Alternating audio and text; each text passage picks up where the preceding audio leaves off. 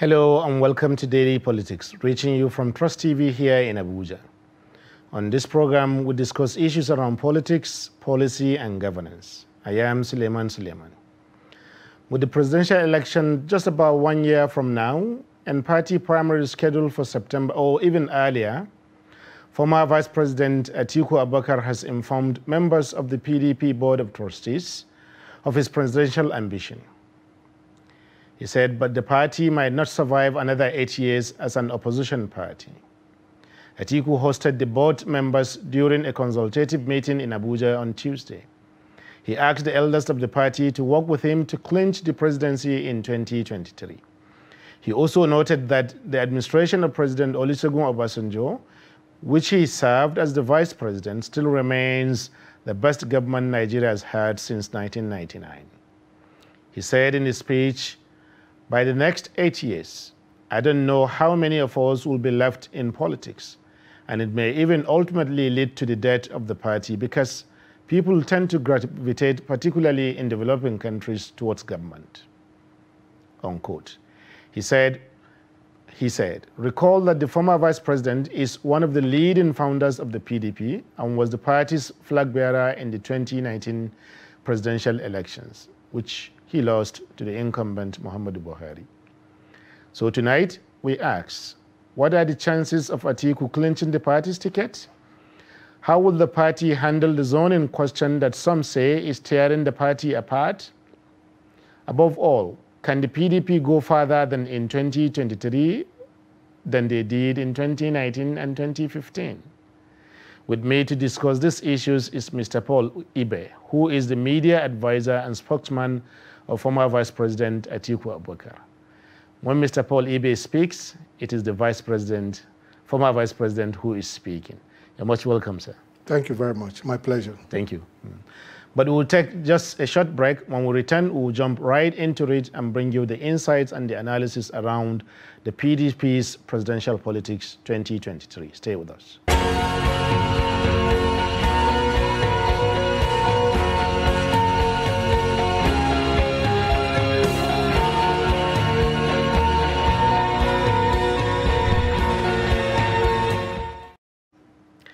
Welcome back. This is Daily Politics on Trust TV, and we're discussing the politics, the presidential politics, with this time around, not on the APC, but on the side of the PDP. And with me is Mr. Paul Ibe, who is spokesperson and media advisor to former Vice President Atiku Abubakar. You're welcome once again, sir. Thank you very much, Suleiman. Yeah, thank you. So let's maybe start from the general, before we move them to the specifics. Some people are saying that the APC, the ruling All Progressive Party, they're engulfed in crisis, but the opposition PDP is not taking enough of the opportunity of that. They are not seizing the moment, to get ahead of the APC in the minds of Nigerians. It was clear from the beginning that, the ruling party, was a contraption. It was a special purpose vehicle, that was coupled for the purpose of, wrestling power. They were not adequately prepared, for governance. And it's like having a vehicle, Tokumba vehicle, that cannot go the distance. You're putting it on a long journey, and sooner than later, so that is overheating, or the shaft or something is going wrong. So that's why you've seen all manner of people have there are memes about the APC, and from all promises cancelled to all progressive confusion.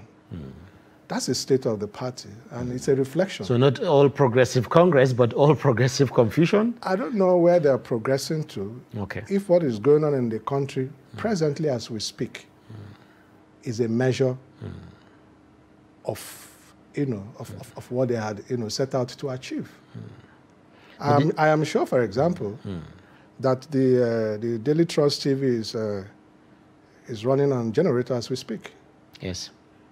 But it has always been like that. It was like that during the years of the PDP as well. It has never been this bad. Okay. It has never been this bad, but you cannot compare. This was a party that came on the mantra of change. And it's expected that this party will be run a transformational government, and it means that you will not have a recourse to what it was. You will not do like they did. You're trying to change, attitude of governance from, the corruption and the security and the economy. Those three things were the key these things that they're talking about. What is the state of the economy? I just learned that diesel is 800 naira per liter. Public power supply is nothing to her right. That is non-existent. There is no fuel. There is no electricity. There is no food. There is no security. What are they going to offer us? So that's precisely why Nigerians are asking that what is the PDP going to offer Nigerians, between now and next year, or particularly next year and beyond, that is different from what we know now, but especially different from what Nigerians know of the PDP before 2015? Well, what the PDP will offer, as represented by His Excellency Atiku Abubakar, is an inclusive government, to start with.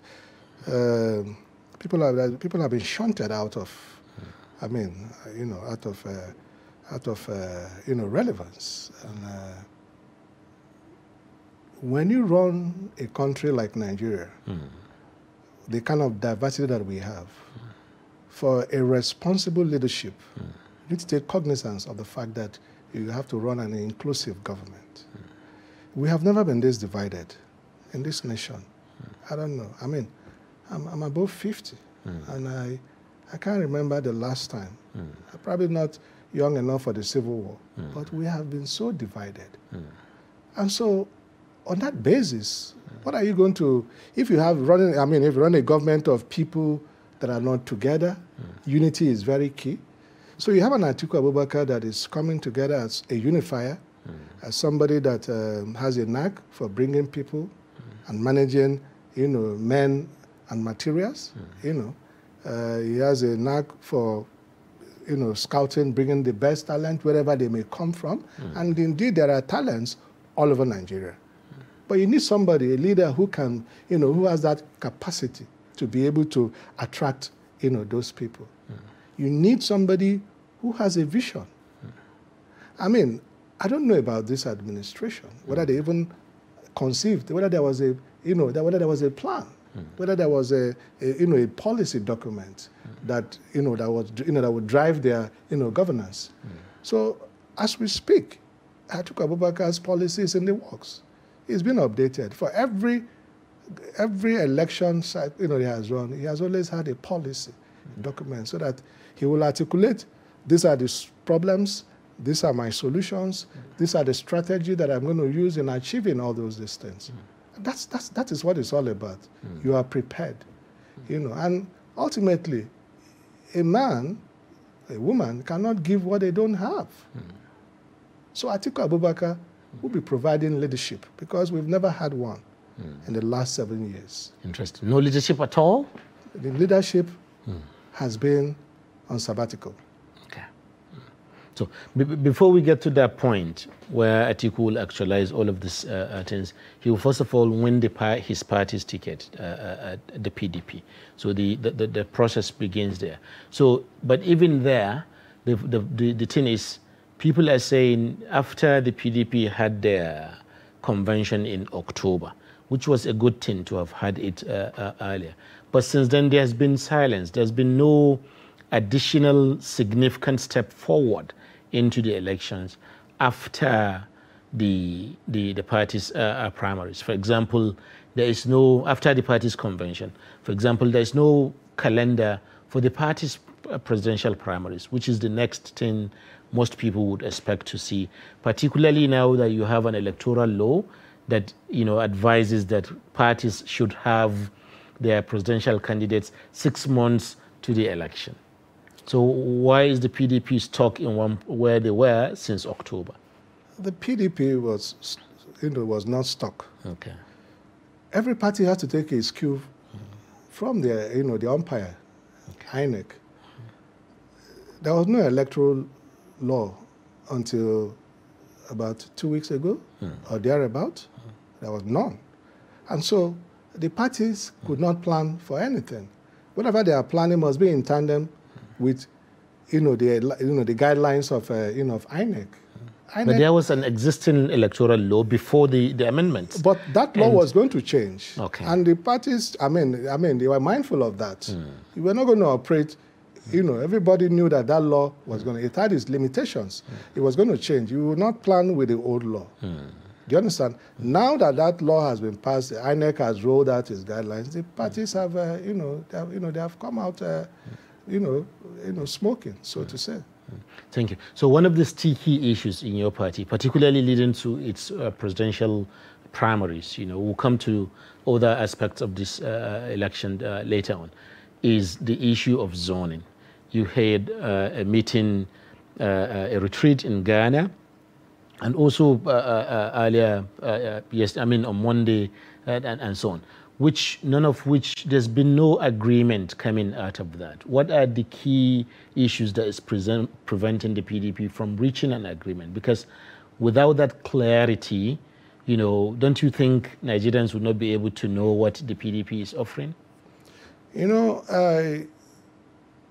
The stakeholders, every member of the PDP has a fair idea of, how, they want this process to play out. Okay. So it's all politicking going on right now. But I believe that there will be a consensus. There'll be an aggregation, towards the center, and people, all of the issues, that are before the, the party right now, whether they're of zoning or, whatever, they're going to resolve those issues. Are you saying that the presidential primaries will be decided by consensus? No, okay. I haven't said that. Okay. I'm saying that they will reach agreements on all of, the issues that are confronting them. They will. The PDP has, over the years, since it came into inception in 1998, they have robust mechanism for dealing with every of the issues. They've not been found wanting. They will address all of these issues, including zoning. Including zoning. So, but part of the issue is the arguments about zoning itself. There are maybe two or even more different schools of thought. Some are saying that, okay, in this party, the last president was a southern person, former President Goodluck Jonathan. For that reason, the presidency should be zoned to the north. Others are saying that, no, the current president is already a northerner.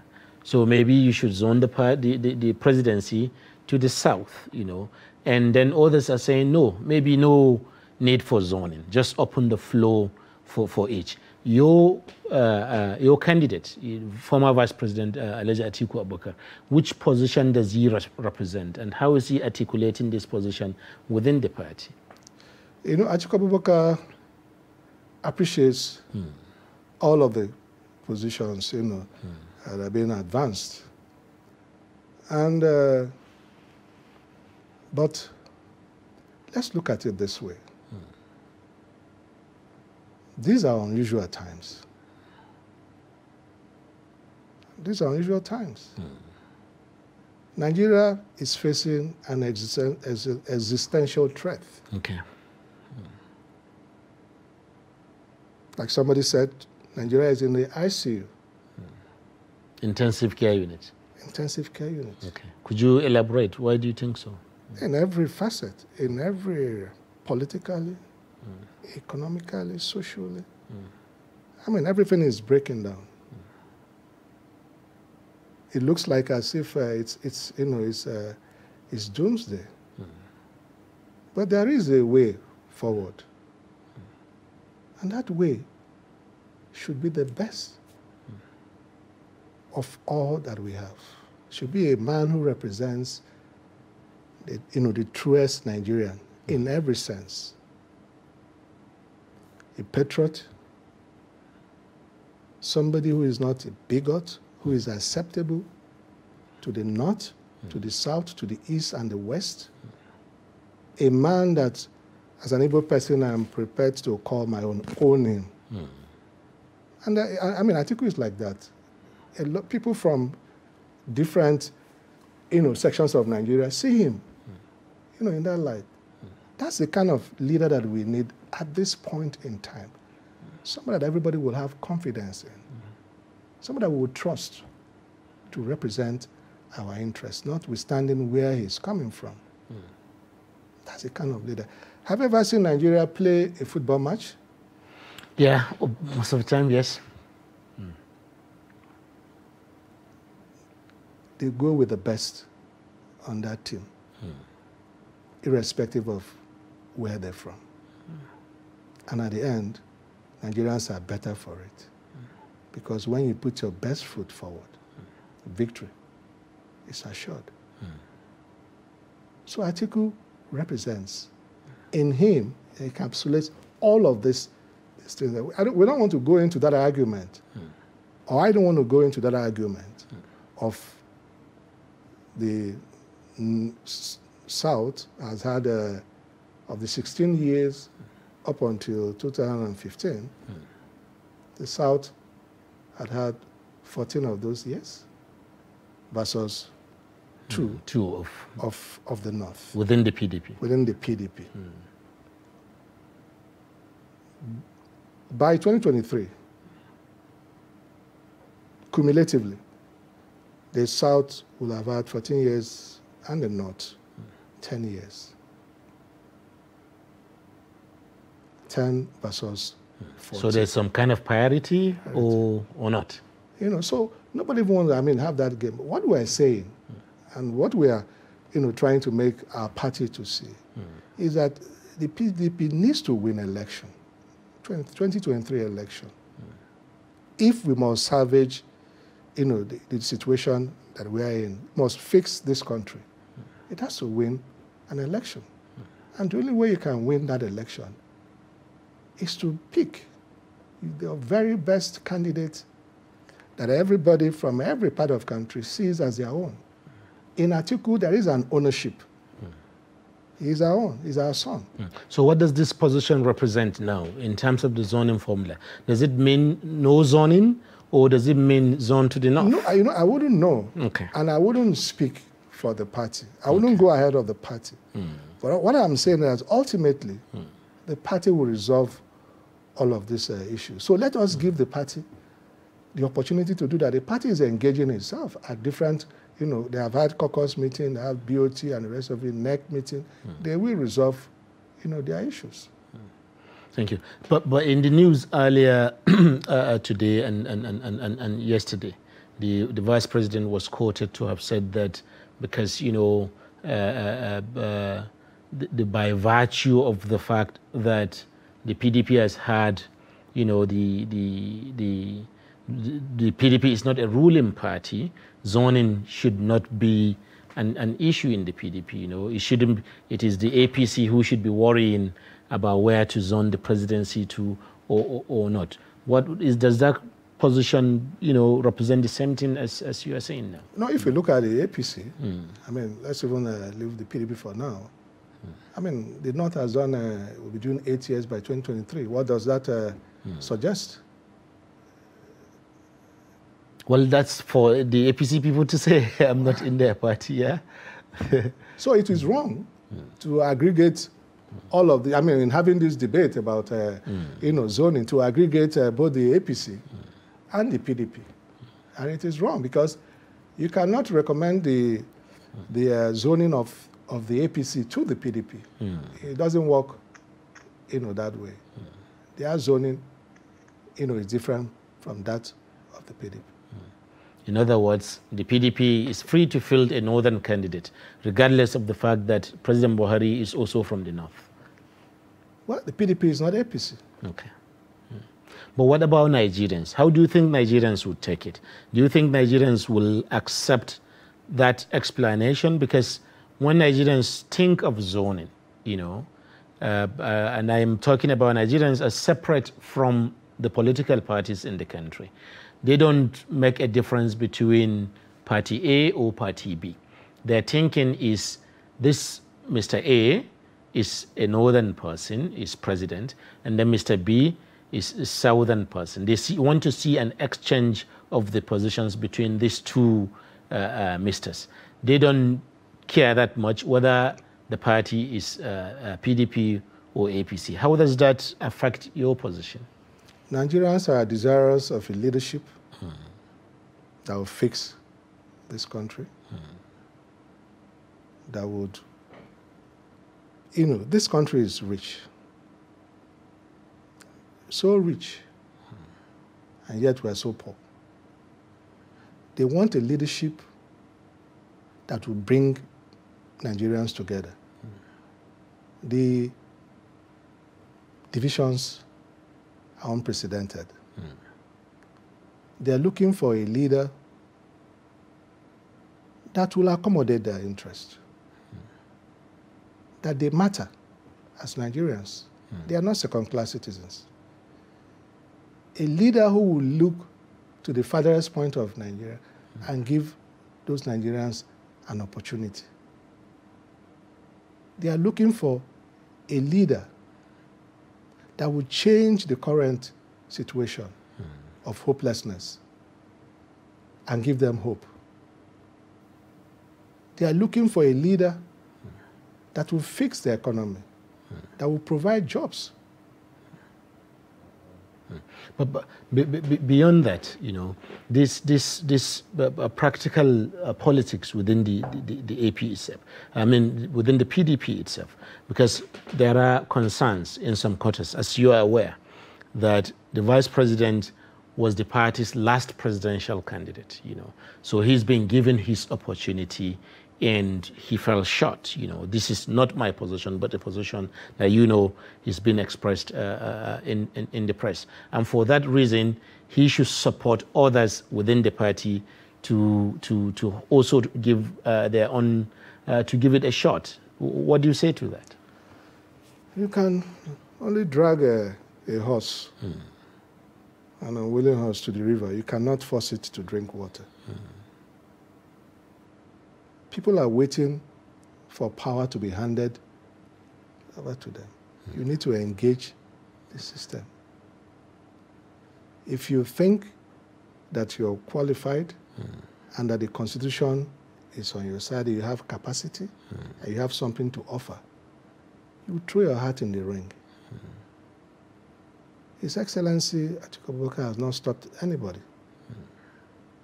from aspiring to be president. So the question is, why would anybody seek to stop him?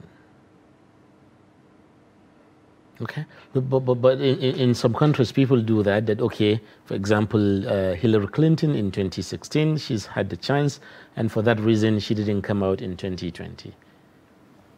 Is that a good example for Nigeria? Or? That was Hillary Clinton. There has been instances of when people have the current president, the incumbent. Yes. How many times did he run an election? Several times. Huh? Several times. Okay. So the another thing is the governance. In our party structure, either in the APC or in the PDP, governors tend to play very crucial roles, and sometimes they tend to go with other governors as well. They tend to take similar positions on same issues or same positions on the same kind of issues. Does the vice president, have the former vice president, does he have the support of other governors within the APC? Within the party? The former vice president is engaging, the governors like other stakeholders of the party, and he believes that his emergence will only be, come about as a result of the aggregation of the interests of all of these stakeholders. So he's not taking anyone for granted. He's engaging them. He's been meeting with them. It's a continuous engagement. But of course, not everyone will be on the same page, with you. So our strategy is to ensure that the end game is that our interest aligns with the majority interest in the PDP. That's what it is. No, everybody cannot be on, come on board. People may have different, ideas about, the kind of, candidate that they think the party has. But I mean, they are entitled to their views. They are entitled to their positions, and that's why we're running a constitutional democracy. And as a Democrat, former Vice President will respect whatever is the outcome. Even if he doesn't emerge as the candidate, will he be willing to support other candidates? I mean, whoever wins. When in 2019, it's come out. It's been asserted that he won the election, but the Supreme Court ruled. What did he do? He accepted, the verdict, and he moved on, and found other things to do with his time, and he went back to school. And today, went back to school? Yes. Himself as a student or as a student? Okay, interesting. What school? Ruskin, Anglia Ruskin in England? Anglia, yes. That's interesting. To study what? Study a master, has a master's in international relations. Okay. So, that's quite interesting, and I'm sure Nigerians listening to this and watching this now will find that interesting in its own right. But you said earlier that he's not taking anyone in the PDP for granted. He's not taking any governors in the. But that's precisely what the governors, or some of the governors, accusing the former Vice President Atiku Abubakar for, that he has come out to say that he always wins the PDP ticket. So this one is also lying there for him to just pick up. But at the end of the day, it's the delegates that will have to make this determination. But did he say that? What he was, they're just making a mountain out of a molehill. And whatever is being said, it's all in the nature of politics. Okay, how? In other words, he said that. It's politics. Okay. It's all politics. He will not take anyone for granted. He's engaging, with them, including the people that you said they said. Still engaging with them, because he knows that he needs everybody. He needs everybody, and he's talking to them, asking them to see a reason why at this point in time we need to put our best foot forward. Thank you. And you believe he's the best foot within the PDP? I believe he is. Okay. Not just believing he is. I mean, his antecedent speaks volume of him. I mean, if you have been in this country in the last 20 years or thereabouts, look at the former Vice President and his role as during the 1999-2007 as Vice President, as Chairman of the National Economic Council, and with the Obasanjo Atiku presidency, turned out GDP of average of about 7%. I mean, jobs were coming. Nigerians in the diaspora were coming home to start businesses, and I think on the second half of the program, which we are just about, reached now, I'll be taking you on certainly on the specifics of the Vice President's agenda. What he is selling first to his party, but also to the wider Nigerians. Since it is not only his party that are involved in this, but also everyone, every Nigerian. But before we get to that, according to the new electoral law, the expectation is that all the political parties should have a presidential candidate, not just, but also for governors and all candidates generally, by the first week of June.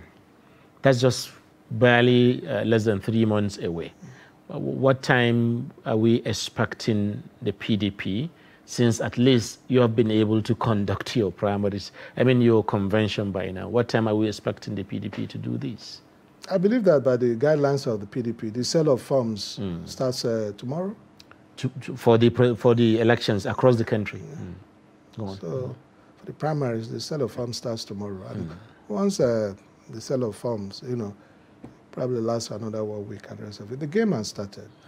But do you have a calendar with specific dates across the entire spectrum of activities? No, I don't have that, because I know that the party was yet to ratify the proposed timetable. But I think before the end of the week, they should be able to do that. Interesting. So you're already gearing up for the right. presidential, for the primaries proper. Thank you. So maybe when we return from this short break, we'll be going on to other issues. Thank you very much for staying with us, our viewers. We are discussing issues around the PDP presidential politics as we march on gradually but surely towards the 2023 presidential election. But not just presidential election, but also all the other elections that we follow. Stay with us and we will be right back with Mr. Paul Ibe, spokesperson for Vice President Atiku Abubakar.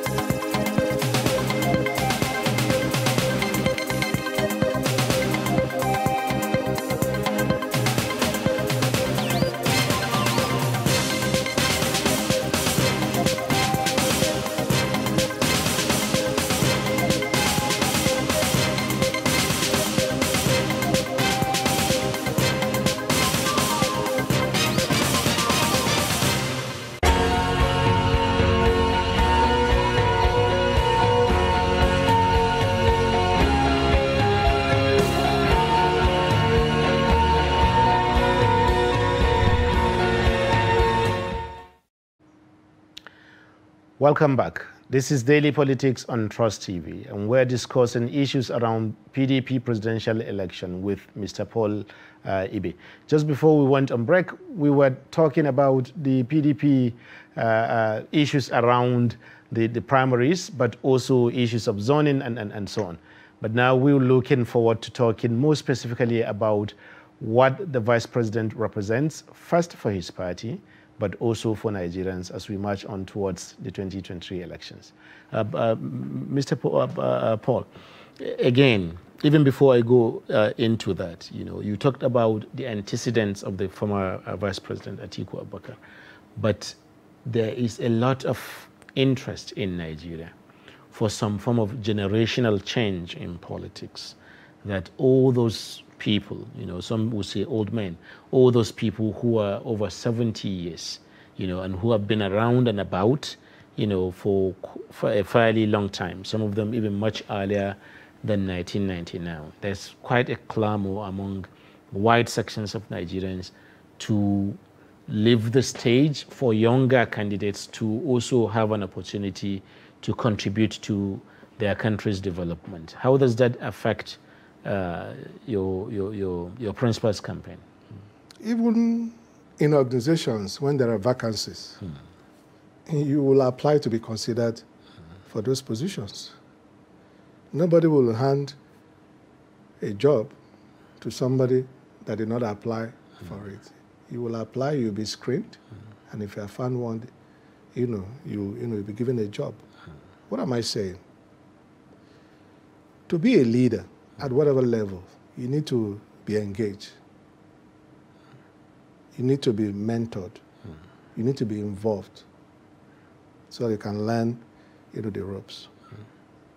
Nobody is saying that young people should not play a role in governance.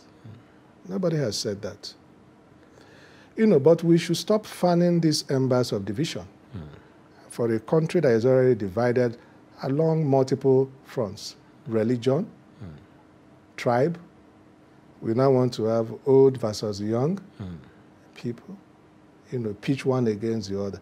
I don't think that's what we need to do. What we need to do is to create an environment where young people will get involved. They could start from different levels of local government, State House of Assembly, House of Representatives, and they will grow. And when their work, their handiwork, is seen, people would, root for them.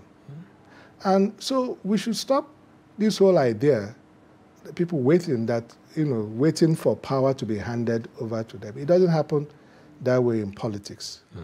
You need to get involved. You need to walk through the system. You need to engage. You need to network.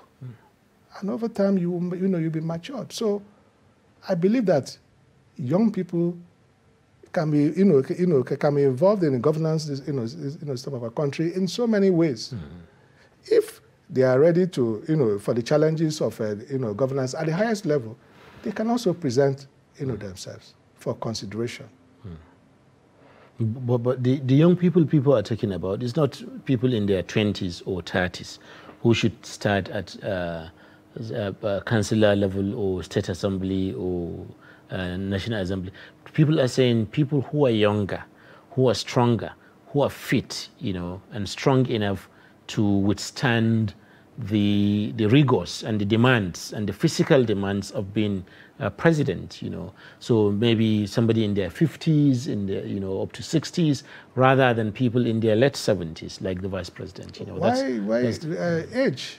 Okay. It's not a handicap. President Biden is 78. The former president in Malaysia was called out of retirement to fix the mess that had been. It was 90 years, right? So age must never been seen to be it. What is important is what does the person have up here? What are his priorities? What is his vision? Does he have the capacity? Does he have the experience? Is he healthy? Is he fit? That is what is important. Atiku Abubakar is healthy, is fit. Okay. To withstand the rigors. Because that's part of what people are saying, that, the idea where you have a situation where the president will be away from the country for weeks, sometimes even for several months, they don't want to repeat of that. And that possibility exists the older the candidate is. No, it would be wrong to use another parameter for another to start to measure Atiku. I mean, Atiku, like I said, Atiku is healthy. Atiku is fit. Atiku has a vision for Nigeria. He has been planning, this. He has a policy document, that he'll probably give Nigerians an opportunity, for a buy-in to, to make it better, because, I mean, we live in a, very dynamic, time. So situations, change. I mean, as at the time we are preparing for this, we will not know that we will get to a situation where diesel is 800, naira. So whatever policies that are being put in place, you need to fine-tune them. So he has all of that. And, he's a good manager. He has a way of finding people, wherever, not restricted to one side of the country, because he believes that talents abound in every nook and cranny of Nigeria. And because of the trajectory, because of the experience, because of the journey that he has made, he has encountered, quality Nigerians from diverse, background. And a lot of the people who are leaders, either as governors or, people who are in the house, they pass through him. He mentored them, over the years. And that's the kind of leader that you need at this point in time, who can be able to sit and bring people. I was going to take you on that, because earlier you mentioned about you need a unifier, somebody who can unify the countries. It is one thing to identify a problem that, that we're never been more divided than we are now, which many Nigerians may or may not agree. But it is also another thing to have actually a plan to solve that problem. So should the vice president emerge as the PDP's flag bearer and he's campaigning to Nigerians, what is he going to tell them about unifying the country? How is he going to do it? I'm talking about how. Listen, earlier I said that we're all Nigerians. Yes. Nobody must ever be made to feel that they're second-class citizens. That in itself creates cracks. It creates divisions.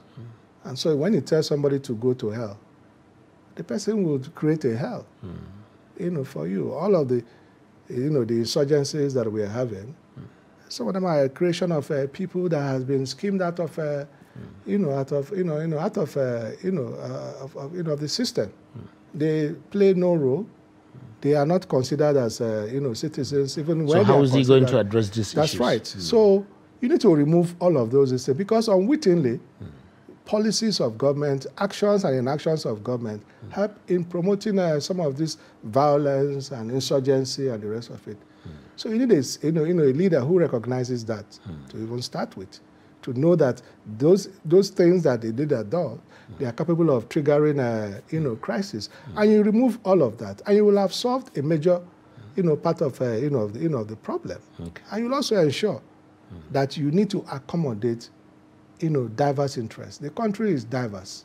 It's so diverse that every little thing that you do, you need to think about its ramifications, its implications for the rest of sections of the country. And Atiku knows this country very well. It's not just he knows the country very, very well. Thank you. So, but beyond that, there are at least two issues that Nigerians disturb quite a lot of Nigerians now. It's even difficult to see which one to start with. But let us start with the insurgencies that you mentioned earlier. Not just insurgencies, but agitations. We want to dismember Nigeria. We want Biafra. We want Oduduwa Republic. Boko Haram here, bandits there.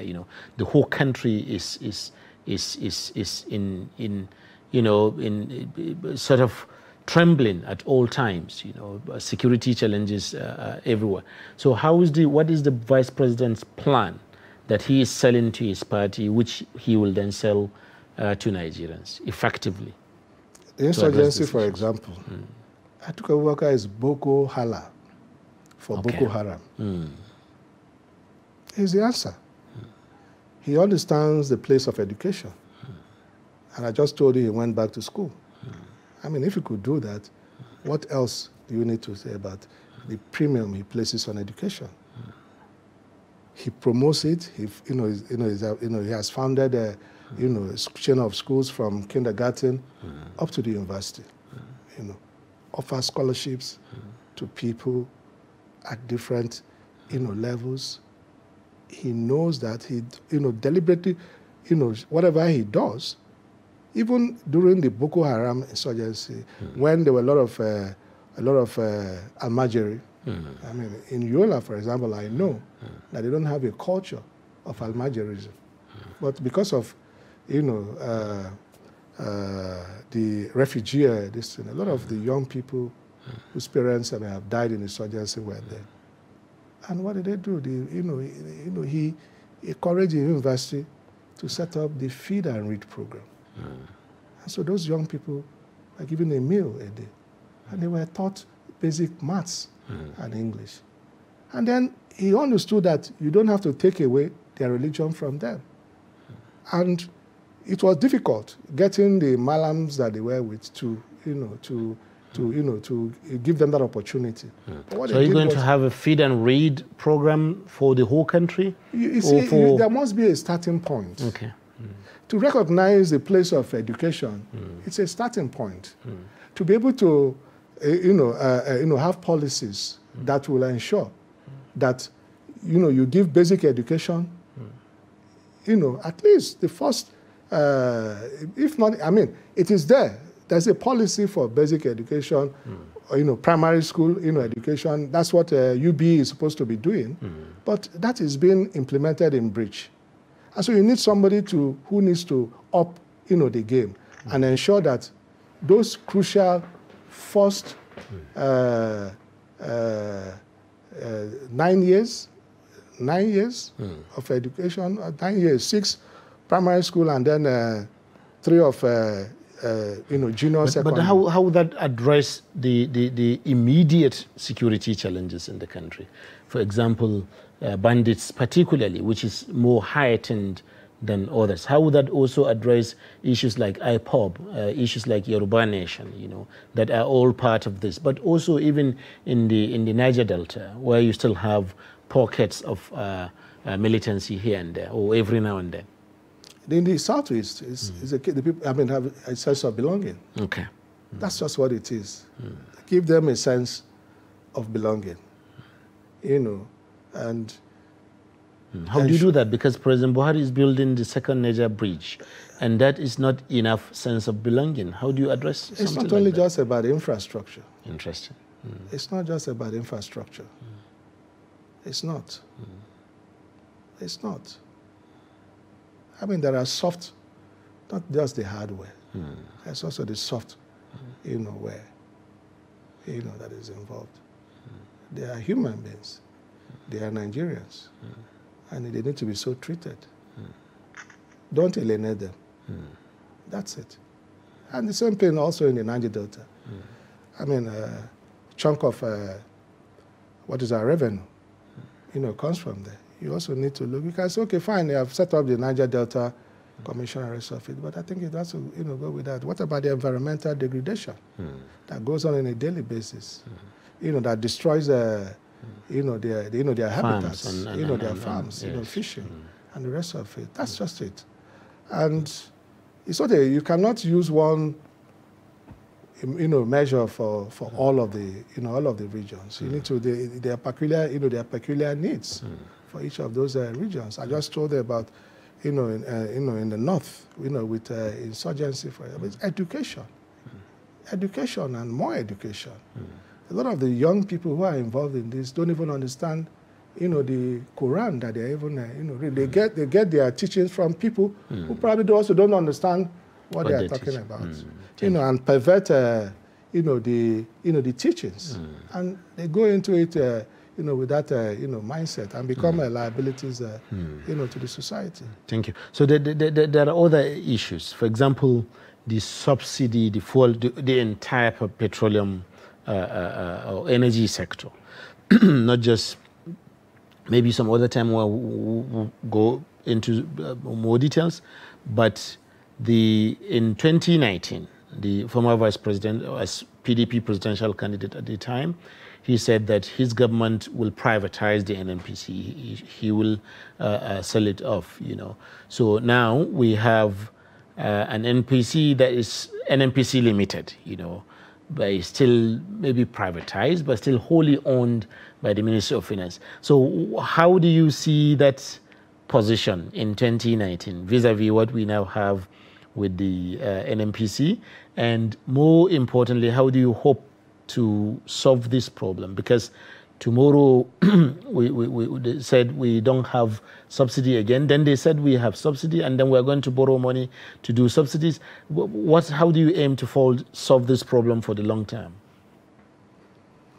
You know, we shouldn't allow this problem to persist upon time, because there are also cost, you know, there are implications, cost, whether if it is social or political or economic. You know, because what is happening now is that we are being drowned in all of these challenges, you know, facing us. And we could have started much earlier.